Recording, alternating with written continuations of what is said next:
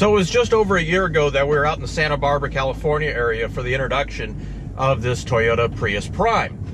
While we were out there, we thought it was a decent vehicle. It was an interesting riff on this next generation of Prius. Of course, this next generation of Prius, or the current generation, is significantly better than the one it replaced, and this plug-in version isn't bad.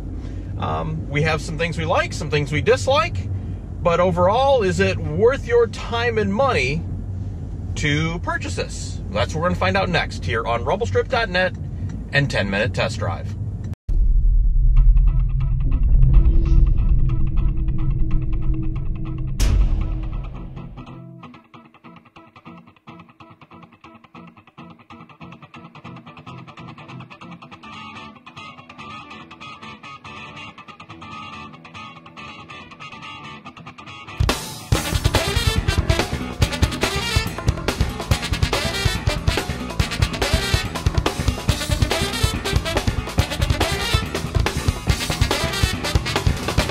Because it had been about a year, or actually a little over a year, since we had driven this vehicle on the introduction, we went back and watched our video of the first drive. And we're curious, do the initial thoughts that we had of driving it for a few hours hold up after driving it for a week? And the answer to that is, for the most part, yes. There are a few things that we notice now that we didn't notice out there, but again, these are the things you notice living with something for a week versus, a couple hours. Overall, this is not a bad vehicle, but is it worth a few of the penalties for the plug-in benefits? And the answer to that is it's going to highly depend on your use case. So, a couple of the things that we really noticed on this is because we used it a few times, is the load floor. Because this is a plug-in and it requires extra space for the batteries, I think it amounts to about 220 to 250 pounds of added weight on the tail. The load floor is significantly higher. I believe it's 4 or 5 inches of additional height on the load floor in the back. And it doesn't sound like a lot until you start trying to load things in there and you realize, wow, that's a lot of useful space that's now gone. Is that a big deal to you? Maybe, maybe not. The other thing is you lose a flat load floor. And again, we'll roll in a picture here and you can really see the difference between where the height of the loading area in the hatch versus when you fold the seats down. It's, like I said, pretty significant. Again, does that matter to you? Who knows?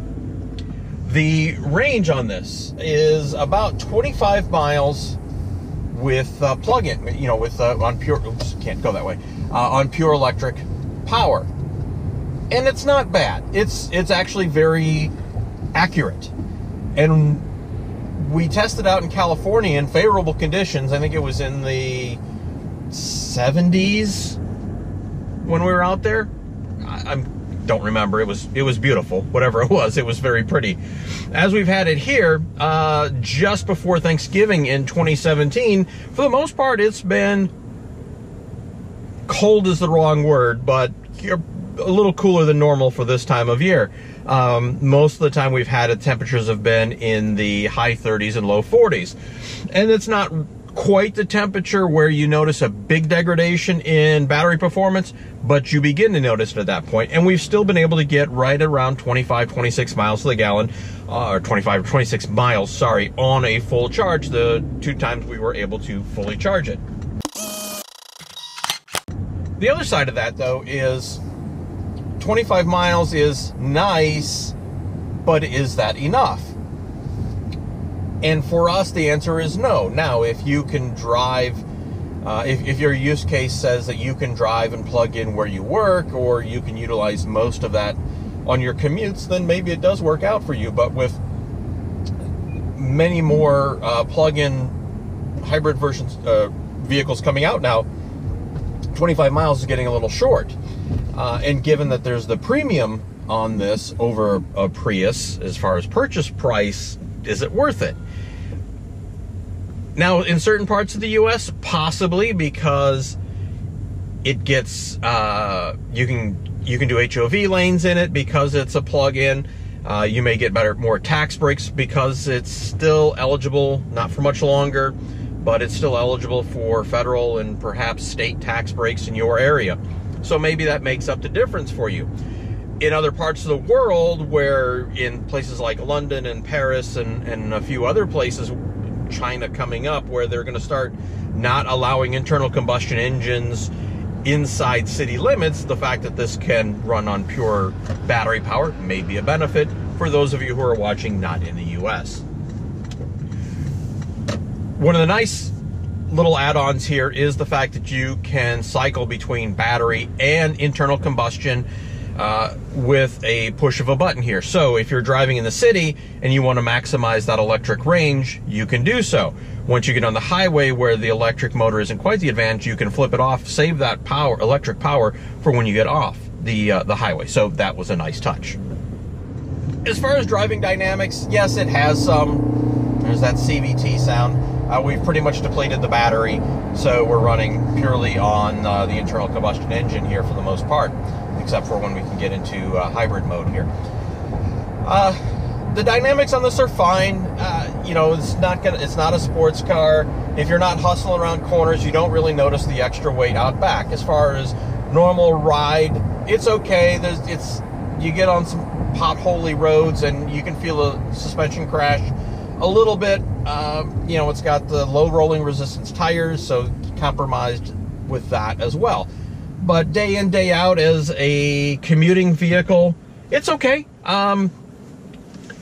Does it inspire any kind of passion? Well, not for us. But it's okay, and I can see why if you do a lot of driving or for a commuter vehicle, this would be an interesting choice and maybe not a bad choice. As far as technology, it has a 11.7-inch display screen here that has a host of different options here. It's all touch screen. There are no physical knobs.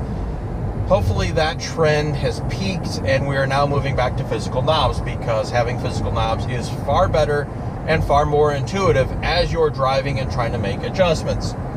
There's been a couple times we went to change a couple things here as far as the radio, and by where we place our hand to reach over and touch with, say, our thumb, shut the system off. Again, it's no physical buttons, it's a thing. This also does have Qi wireless charging, so those of you with Androids, you'll be happy. Now, those of you with the latest iPhones, the 8s and the 10s, you can enjoy wireless charging as you drive. This has Bluetooth. The JBL audio system in here is okay. It's certainly far better than the standard system. It's a little tinny, but overall, even when you're plugging in, listening to higher quality MP3s or FLAC files, it's not bad. Most of the people owning this aren't going to be audiophiles. I mean, not to stereotype, but it is. They're going to be happy to have whatever they have, and they won't even be plugging in.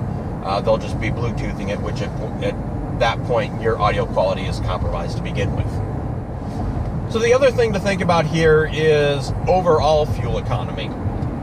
So we've had this for a week. We've put a couple 100 miles on it.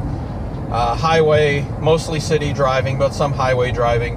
And our combined is just under 55 miles to the gallon.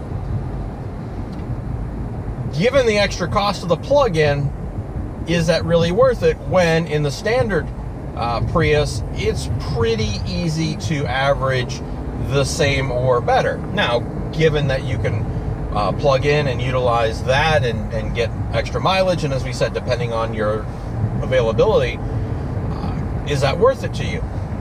Don't know. For us, our use case, which, okay, again, not exactly the vehicle we choose, but given the maths and where fuel economy is now, we think you'd be better served going with the standard Prius hybrid versus the plug-in. That's not to say that you shouldn't think about this. When you're running in pure electric battery mode, the acceleration is probably better than what it is with gasoline. It's quiet. you know, even running now, it's not bad. It's a decent vehicle. There are other options out there that you should consider. The Prius is always going to be the first choice because they've been doing this for, what, 17, 18 years now. And this is, you know, the fourth iteration of this vehicle. Toyota knows what they're doing. The history is proven. The reliability is proven. So we understand why, when you think hybrids, most people come to this. In a couple of weeks, we're going to be driving the Hyundai Ioniq. That's going to be interesting. It's going to be an interesting contrast to this, to see where someone like Hyundai is going with this. But, you know, what do we think of this? It's fine styling. There's no use to talk about styling. You're either going to be okay with it, or you're going to find it hideous. There is no in-between on it. The interior of this Prius Prime is okay. It's exactly the interior you expect in it. One of the things we talked about in our preview, or our first drive, was the use of the white in the interior, how it seemed out of place. Some of that has been pulled back, at least in this particular trim model. The center console here is black which is far better than the white. It's less garish, but there is still white plastic here on the steering wheel, and over here where the transmission selector is, and where you select EV and drive modes. Still not a fan. Still not a fan. The center display here for all of your readouts, you get used to it after a while. Still not our favorite. We'd rather have regular dials, but hey, spaceship, right? This also does have a heads-up display, which has been nice. Even with polarized glasses, it wasn't bad. So, and that's really difficult to do normally with a heads-up display. Yes, it's compromised because of polarized glasses, but you know, it works.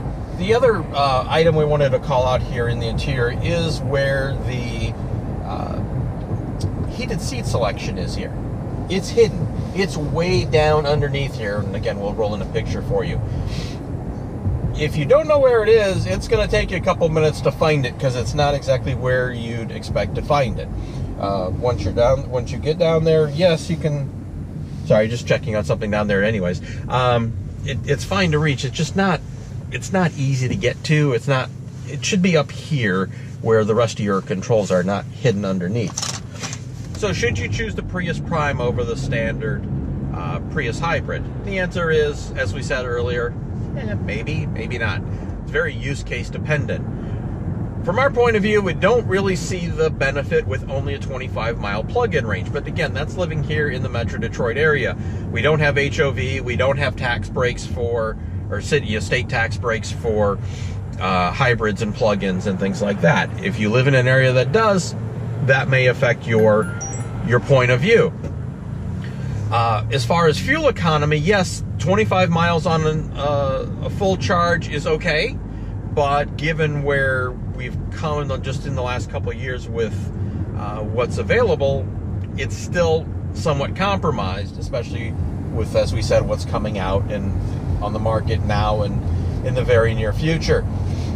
We can get the same or even better fuel economy with just the standard hybrid, and have less weight, less compromised trunk area. So again, use case dependent, and there's a significant significant price difference here. So we'll list out here what it is. I don't have it handy with me right now, but we'll list out what the difference in pricing is between the regular Prius and this plug-in version. You know, overall it's fine. Again, very use case dependent. Go drive one, see what you think. It's not our thing. It just isn't. Is it an okay vehicle? Sure. For the right type of person, it's probably the perfect car.